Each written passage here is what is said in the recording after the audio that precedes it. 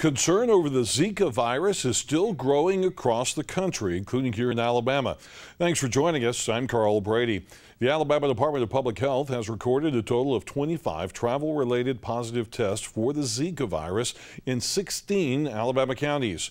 Calhoun, Etowah, St. Clair, and Talladega counties are local areas where there have been people who have tested positive for the virus. Dr. Jim McVeigh is the Alabama Department of Public Health Director of Health Promotion and Chronic Disease. He says the agency has been working with the Centers for Disease Control and Prevention to identify the people who need to be tested for Zika and to work with those who have tested positive in local communities. The first one was identified from Etowah County in June. The next one in the areas that you are concerned with was in Calhoun County in July.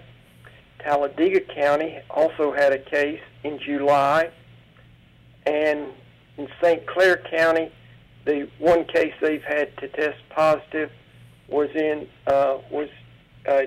July the 29th.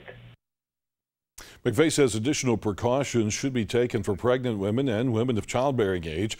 Public health environmentalists have been helping people reduce mosquito breeding grounds around their homes and communities. There are ways of avoiding it, but there's no reason for panic, because if you are going to Central South America, you need to take precautions down there and not bring it back.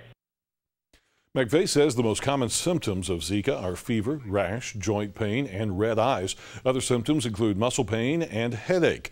These symptoms usually last for several days to up to a week. Symptoms of Zika are similar to other viruses that are spread through mosquito bites as well.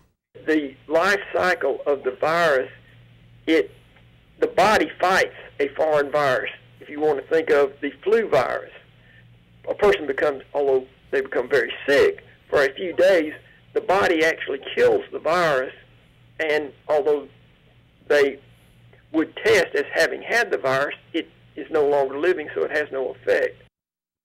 For more information on the Zika virus and its prevention, you can visit the CDC website at cdc.gov.